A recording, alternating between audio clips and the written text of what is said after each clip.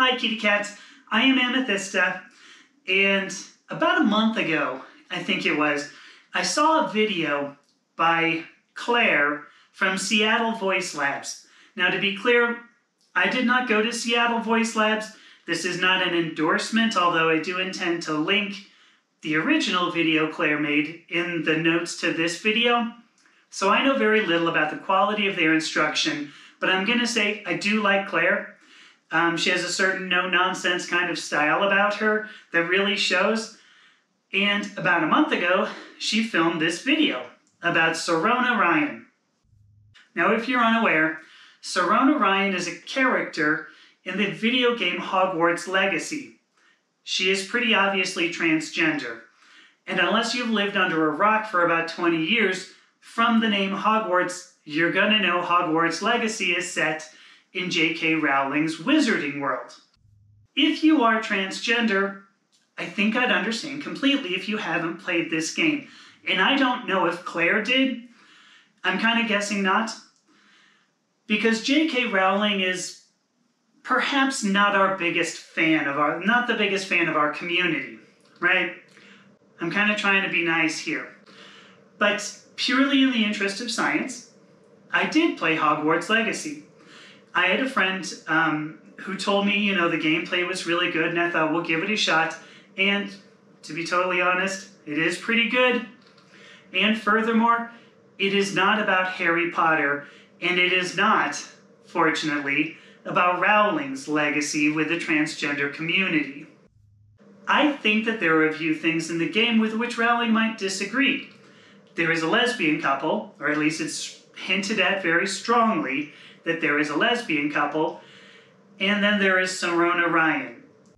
What I wanted to talk about, though, was how Sirona's character is presented within the game, because I think it was kind of weird.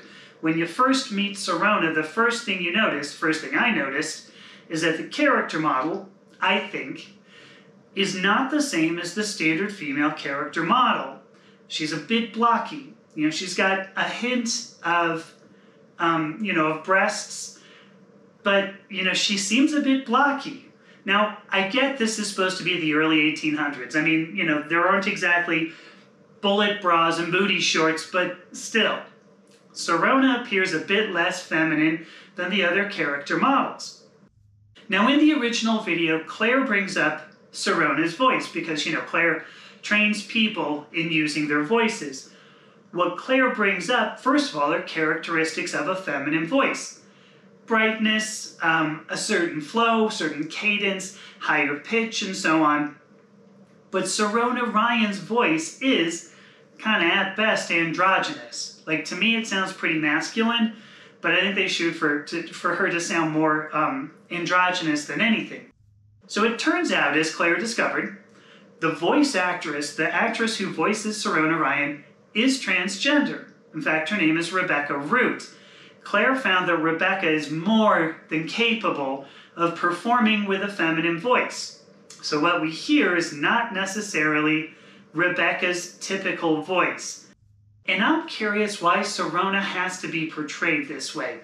Now, believe me, the ability to get any kind of representation of transgender characters in video games is great.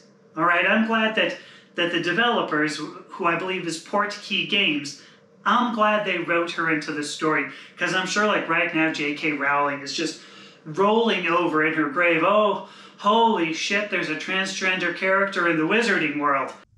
I mean, I guess I just realized Rowling is not in her grave. I think there are a couple of people who wanted to put her there, but I'll move on. Why is Sirona played with such a heavy-handed approach? Why show transgender people as very obviously transgender? Now I get it, again. 1800s, okay? Early 1800s. Likely they didn't have hormone therapy available. Very likely she couldn't get bottom surgery. But I mean, this is the Wizarding World. You got people turning into cats and flying on brooms. I gotta believe somebody is capable of zapping up a vagina. Zapping up feminine body fat distribution. Because what making Sirona obviously transgender does is show that transgender women are transgender women.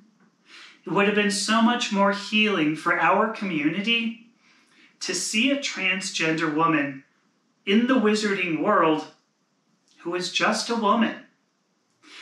Because we all know transgender women are women. So if you like this video, and I hope you did, maybe consider liking, maybe consider subscribing, maybe consider going to my Substack publication, which is also linked in the show notes, and subscribing there. Until then, I guess Wingardium Leviosa or something like that. Bye.